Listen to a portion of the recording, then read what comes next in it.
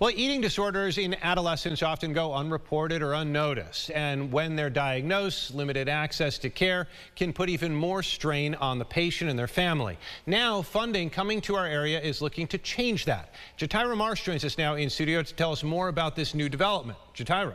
Adam, advocates say eating disorders are one of the most lethal mental health issues among young people, second only to opioid abuse. And currently, care is hard to come by. That's why $80,000 in funding was secured for a new care facility being developed in Pittsford. The upstate adolescent eating disorder residential treatment facility will be the first and only facility for adolescents recovering from eating disorders in upstate New York.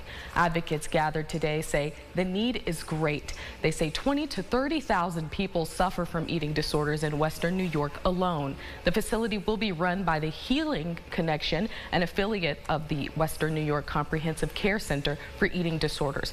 Dr. Mary Tentilla with the organization says the facility can eliminate a point of stress in receiving care.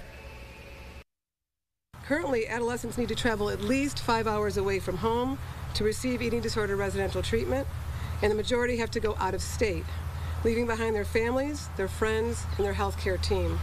The transition out of town and back creates many discontinuities of care and disconnections in interpersonal relationships, which the eating disorder actually capitalizes on.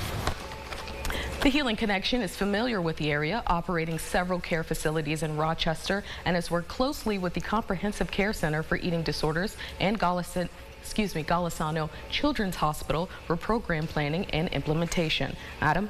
All right, Jatira, thank you. That funding today championed by Assemblymember Jen Lunsford from our area. No word yet from officials on when they hope that facility will be completed.